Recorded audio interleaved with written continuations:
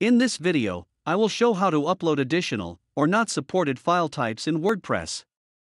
For security purposes, WordPress allows upload of only certain file types. Let me show you an example of that. I want to upload a SVG file. Here is my SVG file. I select it and upload. You see an error message appearing saying upload has failed.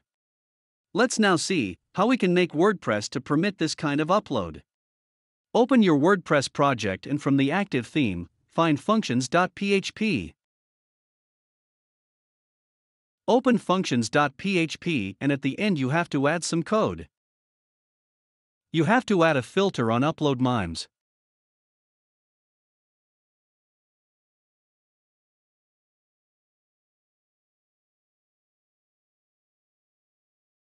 Let's give the function name, allow more file types. Now let's define the function.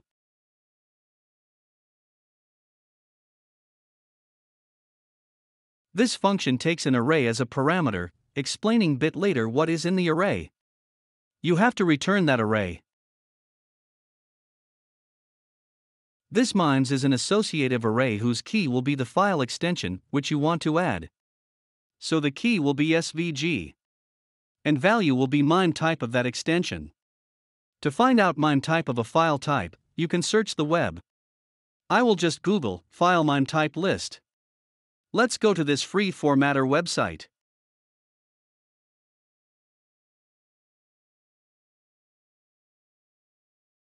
Search for the file type you are looking, SVG will be in this case.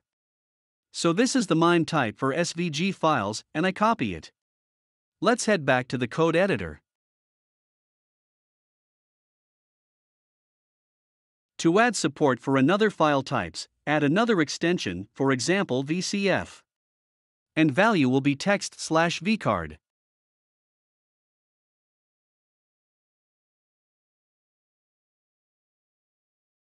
Let's reload the page, so these changes are loaded. Let's try with SVG upload again.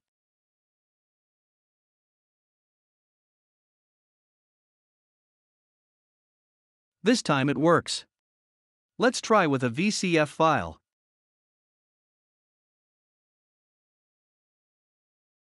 This one also works. Now I comment out this line to see if upload still works for VCF. I reload the page again to load the changes.